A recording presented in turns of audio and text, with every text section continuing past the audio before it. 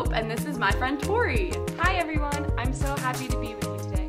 Tori, why don't you tell us all something about yourself?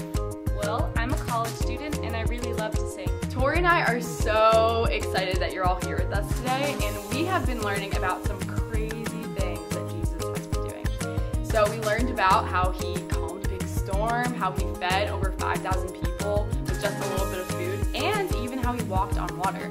And we've also been memorizing a Bible verse that says, "So do not fear, for I am with you. Do not be dismayed, for I am your God. I will strengthen you and help you. I will uphold you with my righteous right hand." And today we're going to learn even more about Jesus. But first we're going to play a fun game. Today we are going to play Spot the Difference. Tori and I are going to change something about our appearance, like our hair or our clothing, add or change something, and it's your job to spot what has changed about our appearance. Are you ready? Take a good look at what we look like now. Okay, let's get started. All right, PAG kids, can you guess what Tori has changed about her appearance? You got it! Tori is wearing a pink fanny pack. Okay, now it's my turn. Ooh, this is a hard one. Can you guys figure out what Hope changed about her appearance? That's right, she has sunglasses on her head. Great job! All right, guys, take a good look. What has Tori changed about her appearance? Maybe her hair? No, that's not it. Can you all figure it out? Oh, of course. Tori has a bunch of bracelets on her wrist. Wow. All right, guys, we're gonna do one more. You guys are gonna have to help me with this one. Do you guys have any ideas about what Hope changed about her appearance? Wow, you got it! She's wearing a belt.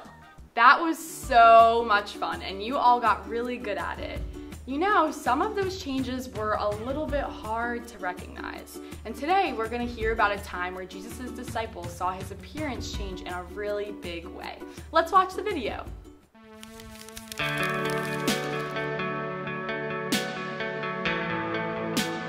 One day, Jesus led 3 of his disciples, Peter, James, and John, up on a high mountain to pray. The disciples fell fast asleep.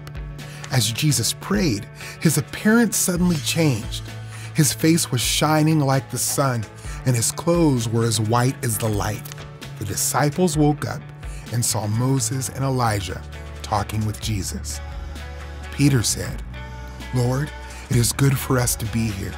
If you want, I will set up 3 tents here, one for you, one for Moses, and one for Elijah."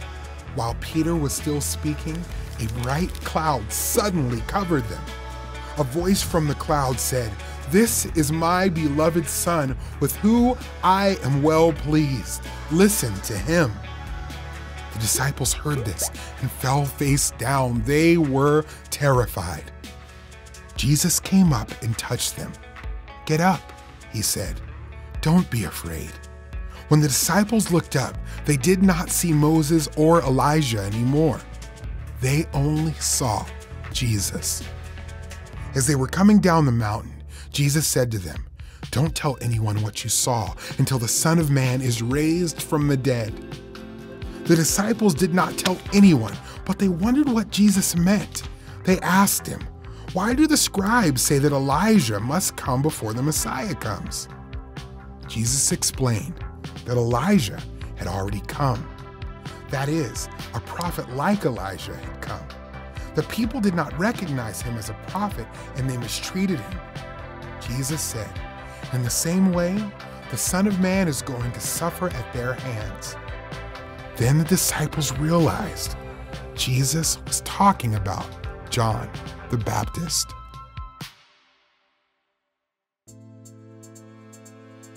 Jesus showed his glory to Peter, James, and John. Jesus said he would die, rise from the dead, and return to heaven. One day, Jesus will come back to earth in his glory to make all things new. Wow, that is such a cool story. I bet Peter, James, and John were so surprised to see Jesus' appearance change like that. They knew Jesus was a great teacher and healer. In this moment, they saw him as God, full of glory.